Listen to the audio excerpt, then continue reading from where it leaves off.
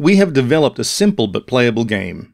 Now we need to find a way to break out of our infinite loop spawning our waves of hazards, end the game when the player is destroyed, and give our players the chance to restart a new game if they want to. As we prepare to end the game, we need to create two new labels. One to display Game Over, and the other to indicate when it's okay to restart the game. In an effort to keep our hierarchy organized, let's create an empty parent game object to hold our current score text and the two new labels we are about to create. Rename the game object Display Text, and reset the game object's transform. Add score text to display text, making score text a child of display text. Next, create a new GUI text game object. Rename it Restart Text, and change the text property to Restart Text. Change the transform position to 1, 1 on the X and Y. This should place the restart text up into the upper right corner. But we can't see it. By adjusting the transform's position on the X-axis, we can drag restart text back into the game screen. But again, using the transform component for adjusting this fine detail on the GUI text label is not ideal. Let's leave the transform position X at 1. There are two adjustments that we can make in the GUI text component to better display our restart text label. The first is our anchor and alignment. Currently, these are set at default, or upper left and left. This is why we cannot see our label. The label is starting at the upper right of our screen and is drawn to the right from the left, so the label draws off the screen. Change the anchor and alignment properties to upper right and right. We can see our restart text label now draws to the left from the right, starting in the upper right corner. The second adjustment is to the pixel offset. Let's match the pixel offset on restart text to that of score text. We can have the same 10-pixel pad by setting the pixel offset to -10 and -10. Add restart text to display text to keep our hierarchy neat and tidy. Create another GUI text object and rename this one Game Over Text. Change the text property to Game Over Text. Change the anchor and alignment to middle center and center, and change the transform's position Y to 0.6, so it is in the middle of our screen, but up a bit. Now, add Game Over Text to our display text parent game object. This sets up the basic GUI text objects that we will need to end our game. Next, we need to update our code on our game controller script.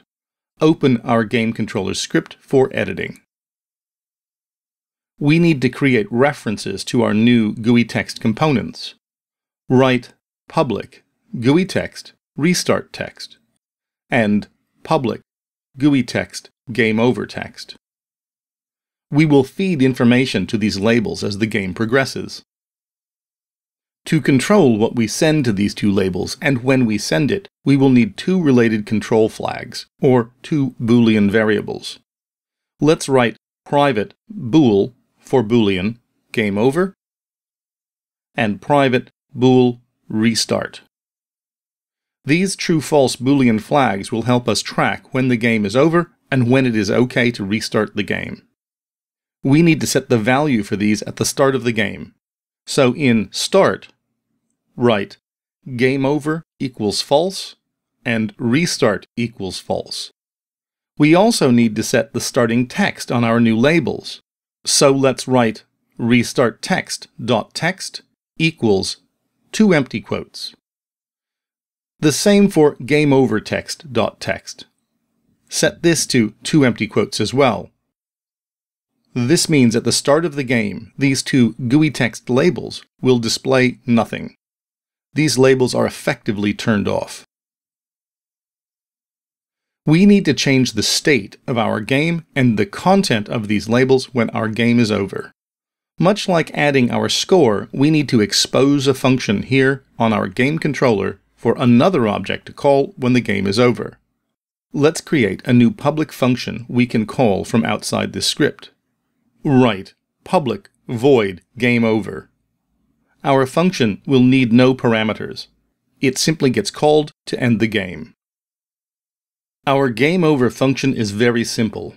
First, we set our gameOverText.text to game over. And then we set our game over flag to true. Now, we will use our game over flag to break out of the infinite loop that spawns our hazards. The spawn loop is a while loop. The while loop will continue cycling through the code it holds until the statement in the parentheses is false. We have set this literally to true, so without help, this loop will never end. At the end of the loop, after we have waited for our wave to clear, but before we loop back to the top of our block of code, add if game over.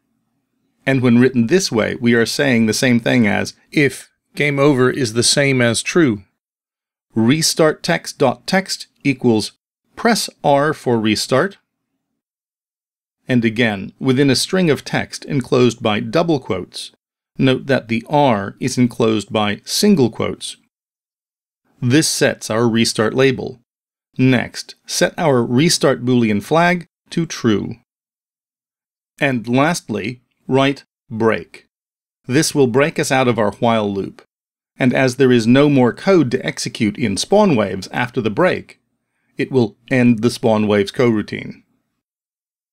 In our restart text label, we have informed our player that they can restart the game by pressing the R key.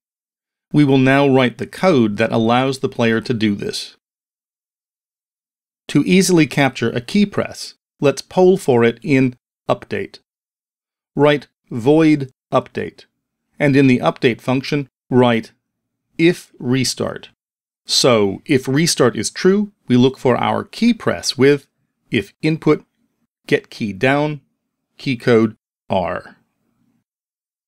Now, if restart is true and we get a key press on the R key, we reload this scene by using application.loadLevel. Application.loadLevel loads the level or scene file specified in the parentheses. Instead of writing a string name or using an index number for that scene, we will simply use the currently loaded level by using application.loadedLevel. That's it for this script. Save this script and return to Unity. We need to set up our new references that we have written on Game Controller. With Game Controller selected, drag the Restart Text game object onto the Restart Text slot on the Game Controller component. Next, drag the Game Over Text game object onto the Game Over Text slot on the Game Controller component. We are now done with our Game Controller. To end the game, we need to call Game Over on Game Controller when the player is destroyed. We could try to detect this on the player game object, but we have already written this code somewhere else. Our asteroid hazards already detect collisions with our player, and that collision destroys the player game object. Open the Destroy by Contact script for editing. In our Destroy by Contact code, we detect if other.tag is the same as player. Then, before we destroy the player game object, we instantiate the player explosion. After the line where we spawn the player explosion, write game controller, which is the variable holding the reference to our game controller instance, and with the dot, call the game over function on game controller. Now, when we destroy the player game object, our game controller is told that the game is over. Save this script and return to Unity. Save the scene and enter play mode.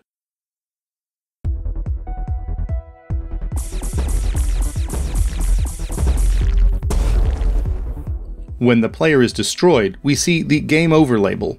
When the current wave clears the screen, we can restart by pressing the R key. And we're playing again. Note that the game doesn't instantly restart, nor can we restart the level for a few moments while we wait for the screen to clear. This gives the player a clear sense that the game is over before restarting the level. Make sure that we have exited play mode. The last step in this assignment is to add a little more style to our GUI text labels. We will be using multi-object editing. Select both Restart Text and Score Text. These are the labels in the upper corners, and change their font size to 20. Next, select the Game Over text and set its font size to 25. This will make these labels easier to read. Save the scene and enter play mode.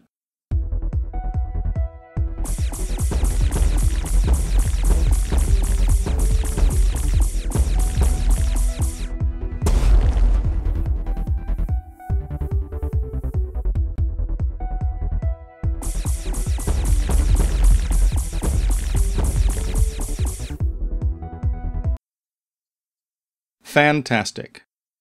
Our game is complete. In the last assignment, we will build this game as a web player and deploy it to the web to play.